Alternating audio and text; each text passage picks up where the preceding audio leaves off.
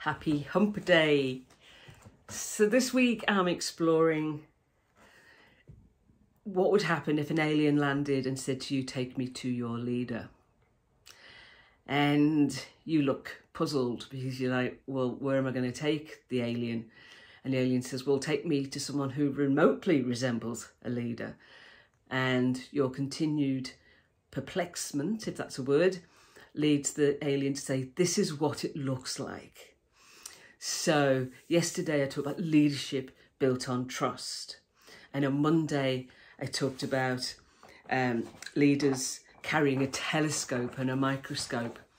And today I wanted to talk about leaders leading with ferocious resolve.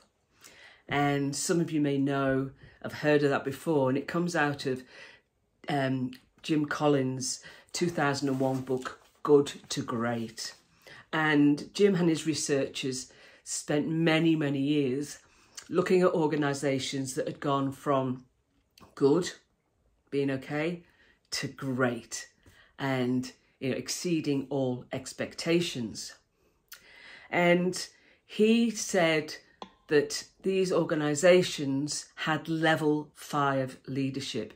And level 5 leadership was humility, personal humility, but also passionate drive.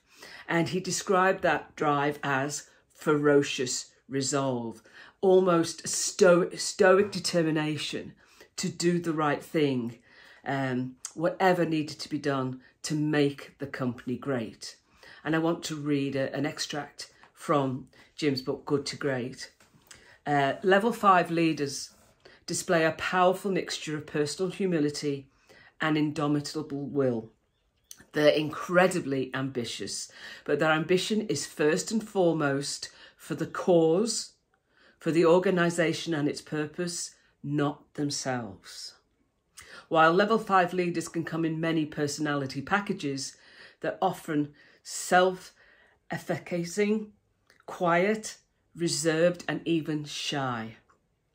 Every good to great transition in our research began with a level 5 leader who motivated the enterprise more with inspired standards than inspiring personality.